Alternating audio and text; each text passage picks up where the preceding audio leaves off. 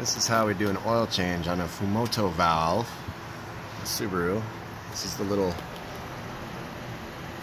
clip that holds it into the little arm into place, the valve. What I like to do is do this when the engine's warmed up so that the oil flows out faster. It's got a tiny little ball valve in there, so here we go. Push down on the spring, rotate. It's coming out.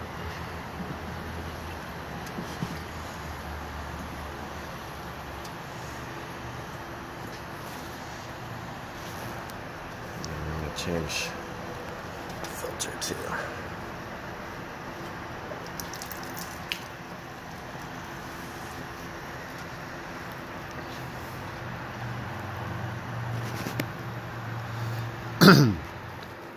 I opted to get the one with the little nip on there because in the future I'm going to have a skid plate go across here, and we're going to have a little hose attached to it so that you can just reach under the skid plate and twist it open, and then it will drain out wherever the hose is located.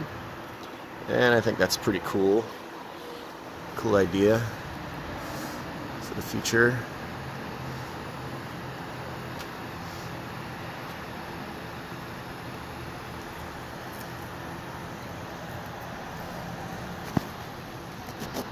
Go grab a filter.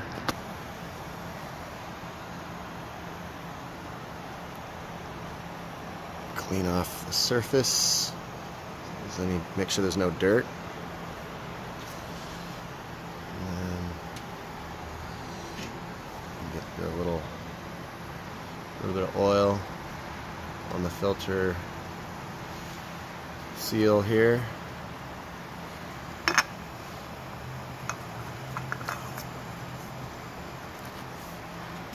Okay, this is just about done draining. So the official factory says that when the stream becomes like this, then it's good to shut off. So we're going to go ahead and do that. And this is extra security. But you can see the valve has a little step when you rotate, so it's not gonna do anything unless you push down on the spring to get past that step.